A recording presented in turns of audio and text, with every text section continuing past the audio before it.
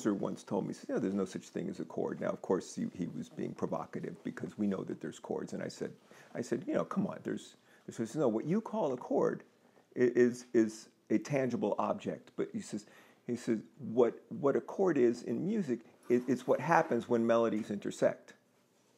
The chord doesn't come first. The chord is a result. You know? So when we try to make chords, we're forcing something artificial onto the music. So we want to let the chord occur. Now, sometimes there's a definite melody. Sometimes it's a rhythmic, just one note. And so let's say in the example of a blues, this is because we were talking about chord melody. So one way is using these guide tones. These third and sevenths are called guide tones. And once again, so the way you find them is inside, they're already in the shell voicings. So if we know this shell voicing, this is A minor 7th to D 7th to G major 7th, no fifth in this. Here's the guide tones here. So the middle register, where the guide tones live, because they don't really have that effect when they're down low, but when they're in the middle. So the range of these two strings, when people say the guitar is a miniature orchestra, this is the middle voices of the orchestra. So this is where the thirds and sevenths live. And in our shell voicings, this would be the A minor, D 7th to the G. And there it is, right? These voicings that we already play. And perhaps we might know this for A minor 7th, the A, the C, and the G. I'm up at the 12th fret, and using the same set of strings, you've got it. So some people already know this chord is the A minor ninth, but just without the ninth, without the fancy extra note, there's the root, the third, and the seventh. Now this would be the D 7th, so this would be voiced root. And most of us know the cowboy chord or the D 13th and the other fancy chords that, but the essential, the shell, is this is the root, the 7th, and the 3rd. And this would be the G major 7th. And some of us already know this G major 9th. If you don't, but without the 9th, it's, so that's our 2-5-1. Ba, or ba.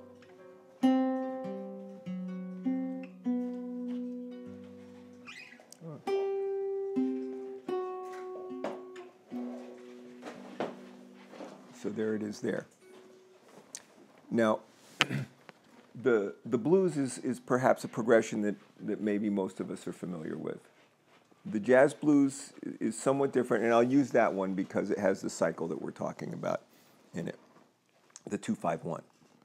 So let's say we have a blues in B flat. This would be part of the, there's the shell voicing of the B flat 7th, but this is just the 3rd and 7th. So it's the 6th and the 7th fret. So I'm just going to play these two notes. If in the beginning you need to look at the bass note for your reference, that's okay. That's okay. I won't hold that against you because I did too. And that's why I know that we need our reference points. You know, so I still look at the 6th fret as the B flat fret. When I was playing more rock and roll, I used to think of it as the A sharp fret.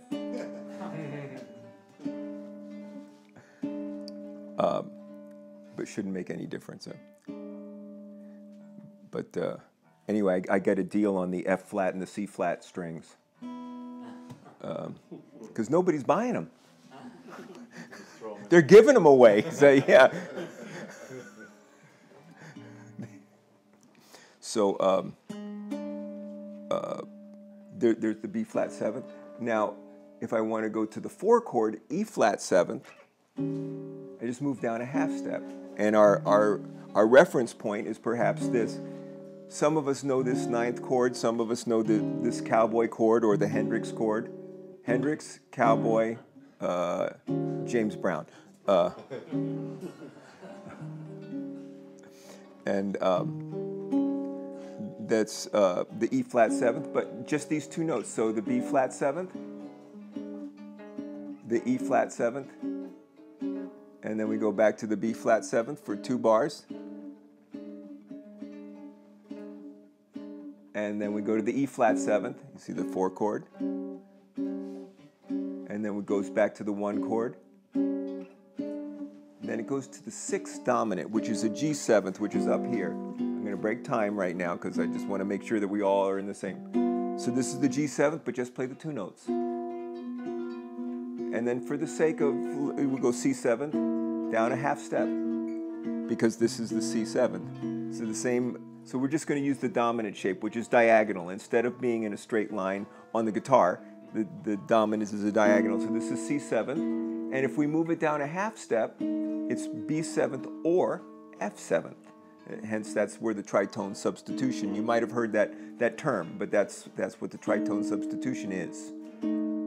And then B flat to G seventh, the same place it was a minute ago, to C seventh, to F seventh, to B flat seventh. So let's I'll call them out. Remember where the G seventh was? Right up at the dot. C seventh down a half step, F seventh down a half step, and then we're back to home. G seventh, this is a quick one, back down, and the top.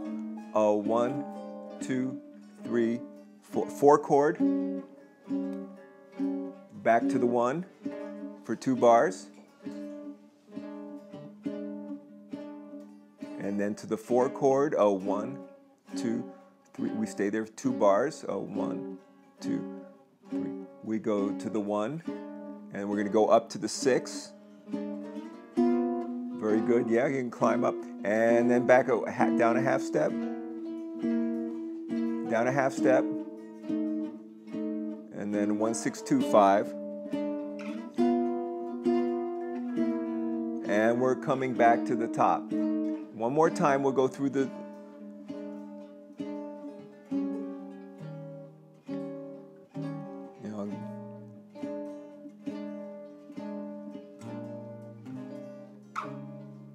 Four chord,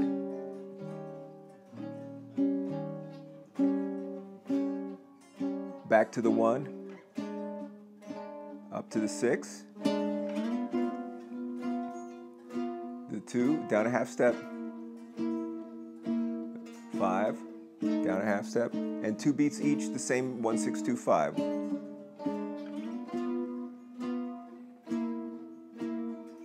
Now we'll do the 1-note blues. Now they tell you that any note in the blues scale will work through the blues progression, and they're not wrong. But I hear, I hear people practicing running up and down the blues scale, and they're just, and I'll walk into the room and say, "What the hell are you doing?" I said, "I'm playing the blues, man." I said, "Well, the blues, you got to feel the form." So it's not wrong, but we have a phrase, and one of the reasons that James Brown is so popular and B.B. King is so popular is because they acknowledge the 1. Now let's do B flat is the 1. Let's just hold this. We might have to change our fingers around, but we'll go 1, 2, 3, 4. 1, the 4 chord. Back to the, we're doing the same thing, but we're just adding a 1. A 4 chord.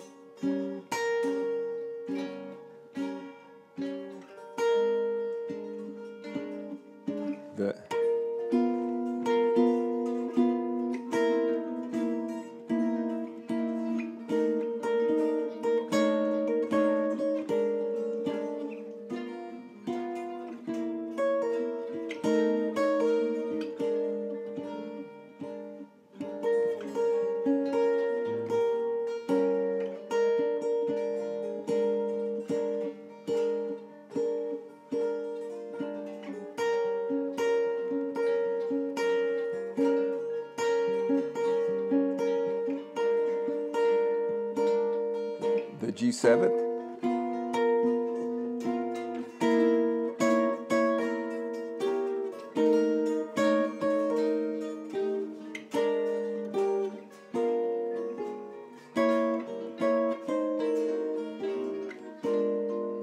then if you want a little different spread, the same information.